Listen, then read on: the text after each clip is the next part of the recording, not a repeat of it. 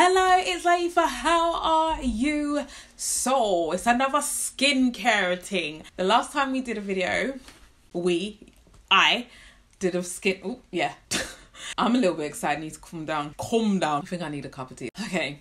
The last time I spoke about skincare, I addressed the fact that I'm not exfoliating on a routinely basis. I'm not consistent with it. And I realized that there has been exfoliators that I've used, and I want to address, this isn't even an exfoliator. I want to address a few that I've used and my favorites. I don't know why I'm always talking about Body Shop. It's getting ridiculous, but yes, Body Shop are up there again. First of all, I want to talk about this Tea Tree 3-in-1 wash, scrub and mask with purifying tea tree oil from the foothills of Mount Kenya. Oh really? Okay. What I like about this is it's a 3-in-1. I mean, how often should you scrub? I think it depends on your skin. I think once a week at least is good. Once a fortnight at the minimum. So how you use it is you wash. It's like a wash. How many times will I say wash? Wash and scrub. So it has little small stones within it. They're quite small, not too many, and then you leave it on your face. You put it onto dry skin and then it hardens. Yes, and it turns into a green mask. I think I may have used it in one of my vlogs, but I do like this because it is a 3-in-1. I like it because it gives me that tingly tingliness, that tea tree tingliness. Like, this is a winner. I don't always have a batch of this because this goes down very quickly, and this one in particular isn't even mine. I think this is my sister's. Another one that I have used for years but I don't have to hand, so I will put it maybe over there, is the Clean and Clear facial scrub. Now I have used that for years, like from when I was a teenager. My mum used to like buy them in bulk, like from Superdrug or something, and I think because they're relatively affordable, the stones, again, they're small, fine, not too bitty, whereas if we're comparing like the granules, the little stones, the Body Shop one, if that gets in your eye, oh my gosh, you've got to be super careful. If that gets in your eye, it's a wrap. I've done this twice this week. The little granules of stone in my eye. Look, we'll talk about that in a minute. No, it's really affordable, and I think it's a good starter like facial wash if you don't have too many issues with your skin, like your skin is just meh. To be honest, I haven't used it in a while, but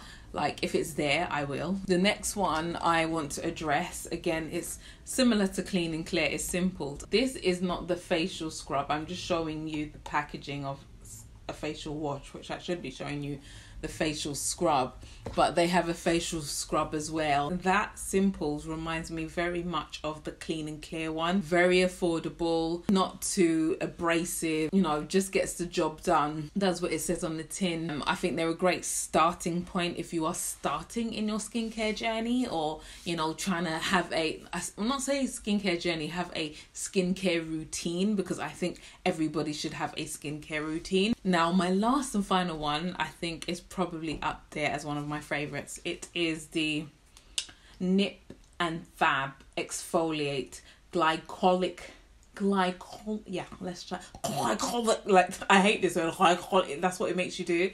Glycolic acid scrub fix. Oh my gosh, this is it. Now, as you can see, I am showing you an empty product. I absolutely love this. When I tell you, whew, the stones in this are fine. It's like you are scrubbing your face with sand. It's so deeply exfoliate. It gets into all of those pores and just, you know, sometimes you use like a glove, a facial glove to wash your face. Like this one, you can, but you'll be doing too much. This is a lot. This is intensive. That's why I like it. I think I bought this from Boots, just like the tea tree oil one from Body Shop, but there are more of them. They're fine and more, like, it just feels like so many small sand, like, as I said, it feels like you're washing your face with so many small pieces, and you have to be very careful with your eyes, because I have gotten the little granule in my eye. Oh my goodness, what a nightmare trying to get that out. Oh, I felt like my day was ruined. I just couldn't get it out, and and I didn't know that you're not supposed to rub your eyes. And I put my face in water, tried to roll my eyes around, still nothing would come out. It was just like I was going crazy. I even went to sleep. I thought I'll sleep and then it'll just move to the center, and no, until I pulled forward my top lid, and then I pulled it over the bottom lid, and it just kind of dropped out.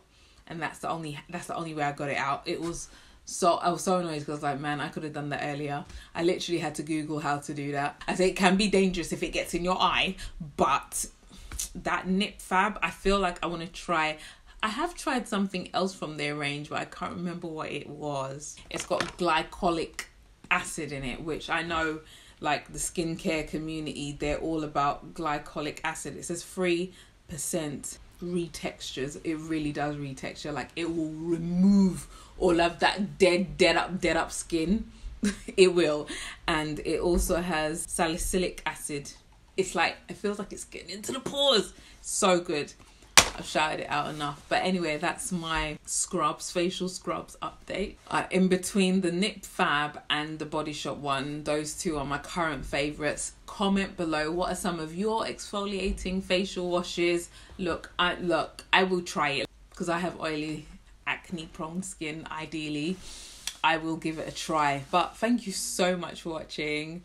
Comment, like, subscribe, check out the rest of my videos, hit the notification bell, don't be rude. I don't know what accent that was. Until my next video, think smart, work hard, make it happen. Bye.